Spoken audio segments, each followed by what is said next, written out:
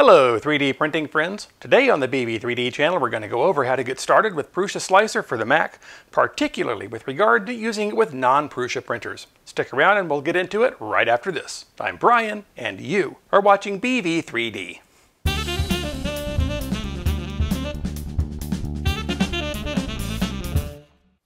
Hi, welcome back. Hey, if you're new here and you're wanting to learn about cool 3D printer upgrades, 3D modeling, and other 3D printing related stuff, start now by subscribing and clicking the bell so you don't miss anything. Okay, so today we're going to get set up with PrusaSlicer on our Mac, and in addition to setting it up for my Prusa i3 Mark III, which is dead simple, I'm going to show you how to set it up for non-Prusa printers as well. In particular, we'll build a profile for an Ender 3 or Ender 3 Pro. It's going to take us about 15 minutes to go over all the settings, so let's go ahead and get right into it. The first thing we're going to need to do is download PrusaSlicer, and to make that easier for you, there is a link in the description. Once you click that link, you'll see its intro page. Now that we're on the same page, see what I did there? Let's scroll down and click that big orange download button. While you might expect that a download would begin, you would be mistaken. Instead, we have a decision to make. Which of all these other download buttons are we supposed to click? Okay, joking aside, ordinarily we would click the Drivers and Apps download button. But right now, we're in a rare situation where the Windows, Mac, and Linux versions are not in sync. It says that the 2.2.8 version contains Windows fixes only, and Mac OS and Linux users will use the 2.2.7 package. Since this download page is designed to show you only the current version, we'll need to click down here to browse older versions. So down here in the 2.2.7 section, we will click Download for Mac OS. And now the download begins. Once that's downloaded, we can close our browser window, then locate and open up the thing we just downloaded. Check your usual download location. For me, that's the Downloads folder, and I have an icon for it here in the dock. So I'll click that, then I'll click the disk image we downloaded from Prusa's site. After a moment, that opens up in a new window with some very basic instructions, which essentially are drag the original Prusa drivers icon to the application folder icon. So let's follow those instructions. If you're prompted for administrator credentials to add this to the Applications folder, go ahead and enter those. There, all done. Now we can go into the Applications folder and see what we got. So from the Finder, click the Go menu, then click Applications. Oh, and we don't need to have this Prusa disk image mounted any longer, so click its Eject button here in the sidebar. It isn't clear from the icon, but Original Prusa Drivers is a folder. Let's open it up. There are a handful of things inside, but what we're mainly interested in is the PrusaSlicer icon. So to make things easier going forward, let's take that PrusaSlicer icon and drag it into the dock.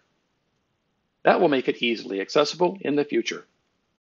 Now we can close the original Prusa drivers window. And finally, let's click the PrusaSlicer icon that's in the dock to get this show on the road. The very first time you launch it, you may see a dialog box telling you that this file was downloaded from the internet, asking if you want to open it. So if you see that, click the Open button, and then PrusaSlicer will start up. On the very first launch, it presents you with a configuration assistant. To get started with it, click the Next button. So the next screen has to do with Prusa's FFF printers, the plastic melters. I don't have a Mark III S, so I'll uncheck that box, but I do have a Mark III with a 0.4mm nozzle on it, so I will check that box. Now, even if you don't have a Prusa machine, do this anyway. By adding a Prusa printer here, we're going to get a whole pile of filament presets, and that is super handy. We can either use them as is or customize them later for filament that we have on hand. Now click the Next button, which takes us to the next screen, which has to do with Prusa's resin printers. I don't have one, so I'm not checking any boxes there. Let's click Next one more time. And that takes us to the Custom Printer Setup screen. And this is why we're here, really, so check the box to define a custom printer profile. We want to set up a profile for the Ender 3 and Ender 3 Pro, so let's type Ender 3 into the Custom Profile name field, and then click the Next button. On the Firmware Type screen, set it to Marlin, and then click Next. On the Bed Shape and Size screen, set it to Rectangular, and then set it to a size of 220 by 220. Leave the origin at 0 and 0. Weirdly, we're never given the opportunity to set the maximum print height in this configuration assistant, so we'll have to set that ourselves later. For now, click Next. On the filament and nozzle diameter screen, we'll use the default values of a 0.4 millimeter nozzle and 1.75 millimeter filament. This is what the Ender 3 and Ender 3 Pro are set up to handle from the factory. If you've installed a different nozzle diameter, specify it here. Then click Next.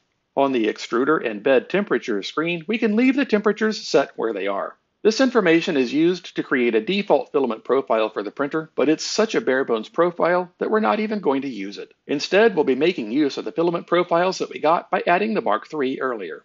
So, to continue on, click Next. Now we're on the final screen, and PrusaSlicer wants to know if it's okay to check for updates and to automatically update its built-in presets.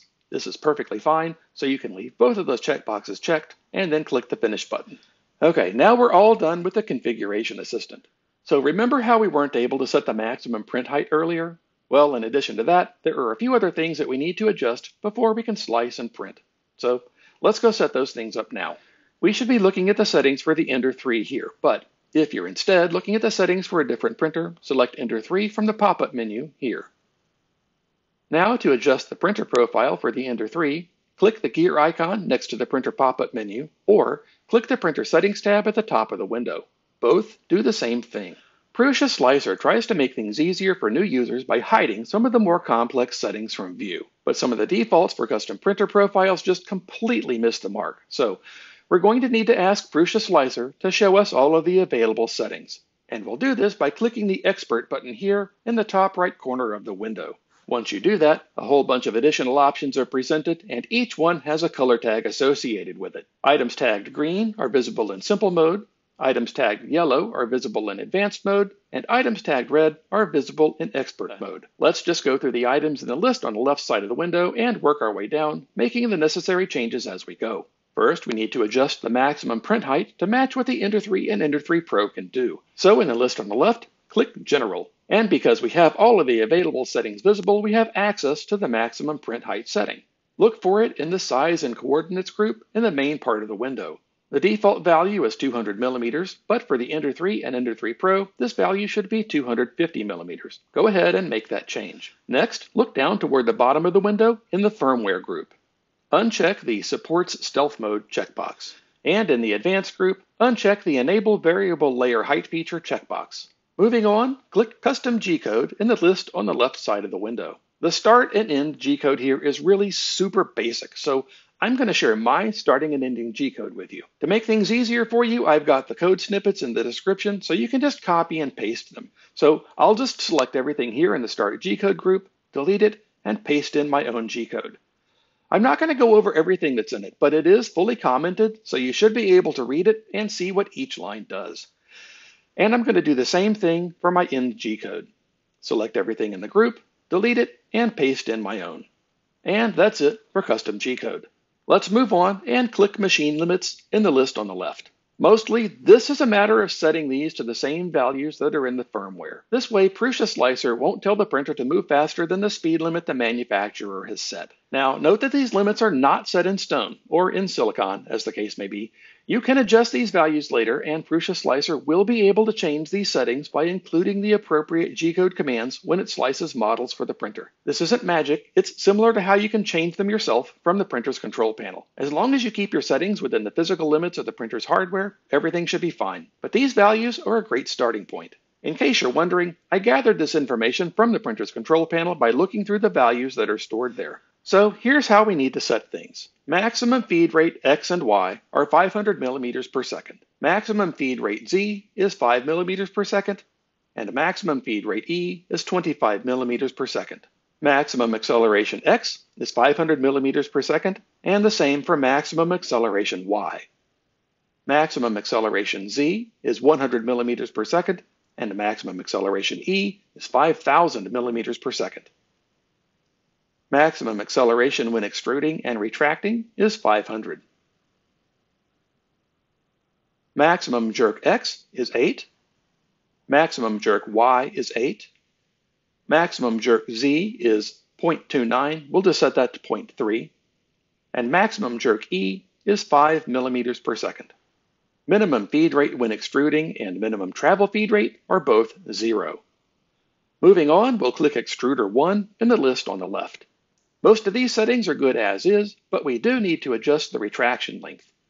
Look here in the retraction group. PrusaSlicer assumes a direct drive extruder and sets the default retraction length to 2 millimeters. For a stock Ender 3 or Ender 3 Pro, which uses a Bowden style extruder, you'll want to set that to something more like 5.5 millimeters. The Ender 3 and Ender 3 Pro have their retraction speed set to 25 millimeters per second in firmware, so we want to match that setting here. Change the retraction speed to 25 millimeters per second.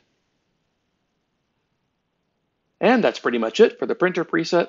Click that wonderfully retro floppy disk icon next to the preset's name, and then, in the small dialog box which appears, click OK to accept the name. And that will save these settings. Now that we've got the printer defined, we need to work on the print settings, so click on the Print Settings tab. And as before, we're going to work through this list on the left and make changes as necessary. Starting in Layers and Perimeters, we'll set the layer height to 0.2 millimeters. And I like to set the first layer height to 0.24 millimeters. My personal preference is 3 perimeters, 5 top layers, and 4 bottom layers. And you can set these however you like them.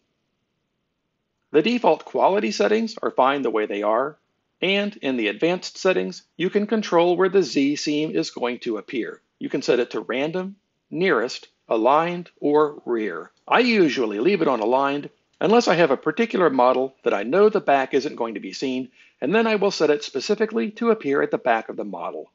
But we'll leave this set for aligned. Then we'll click Infill in the list on the left. I typically use a fill density of 10% and a gyroid fill pattern. The rest of the settings can be left at their default values. Next, we'll proceed to skirt and brim in the list on the left. I usually set this for 2 loops around the model. I leave the distance set at 6 millimeters, and I set the skirt height to 2 layers. That makes it a lot easier to remove when the print is done. Let's move on to support material in the list on the left. We're going to temporarily turn on the checkbox to generate support material so that we can make some changes. Let's set the overhang threshold to 60 degrees. The 0.2 millimeter contact Z distance is perfect for the 0.2 millimeter layer height that we're using. That means that it will leave a 1 layer gap between the supports and the model, which makes the supports much easier to remove. Another thing that I've discovered is that changing the XY separation distance from 50% to 1 millimeter keeps the supports from being too close to the model, again, making them very easy to remove. We're done with support material, so let's uncheck the Generate Support Material checkbox. We only needed that to be able to make these changes. Moving on, we'll click Speed in the list on the left. We're going to set this to be a nice medium speed of 40 millimeters per second. We'll set the infill speed to 60 millimeters per second. We'll print supports at 40 millimeters per second. We'll do bridges at 40 millimeters per second. And we'll leave gap fill at 20 millimeters per second. Travel moves we can leave set at 130 millimeters per second. And the first layer speed, I like to set that to 20 millimeters per second, just to make sure you get a good first layer that sticks well to the bed. And that's it for our print settings. So we'll save this by clicking again on the little floppy disk icon. This time we'll make the name a little bit more descriptive. We will call it Ender 3 40 millimeters per second at 0.2 millimeters. Then click OK to save it. If you want, you can set up other print settings. The easiest way is to do the equivalent of a save as. Save this profile and call it 60 millimeter per second at 0.2. Then go change your speeds and save it one more time. Then you can see on the pop-up we have more than one print setting available to us, and we can use whichever one we want to suit our mood. Lastly, we need to create a filament profile. So click the Filament Settings tab. You can create as many of these as you like. You can be generic with them or very specific. I tend toward being specific, so I usually have one profile per spool of filament. At the beginning of all this, in the Configuration Assistant, I had you add a Mark III. And the reason for that? Lots and lots of filament presets. We'll take a generic PLA and build on that. Right now, I have some black Overture PLA loaded on the printer, so we'll set up a profile for that. We can change the color as we see fit. It's black filament, so I'll change that to black. The filament diameter is 1.75 millimeters. The extrusion multiplier should be 1. Density is 1.24 grams per cubic centimeter, and if you like, You can adjust the cost so PrusaSlicer can estimate printing costs. I'll set this to $18. These temperatures are good for this filament, but I could adjust them if I needed to. Looking here in cooling in the list on the left, we can see that it's set to keep the fan on all the time and auto cooling is enabled. If you have a filament where you want variable fan speeds, you can set that up here, and we've got the fan off for the first layer. There are cooling thresholds here at the bottom. This one right here, slow down if layer print time is below 20 seconds, is used to ensure that there is enough time for the previous layer to cool before the next one is printed. That 20-second value is a little long for me. I like to set it to 10 seconds. And that's it for our filament profile. So again, click the floppy disk icon to save it, and we'll change the name to Overture PLA Black. Then we'll click OK to save it. Now we can switch over to the Plater tab, where we can slice a model and print it.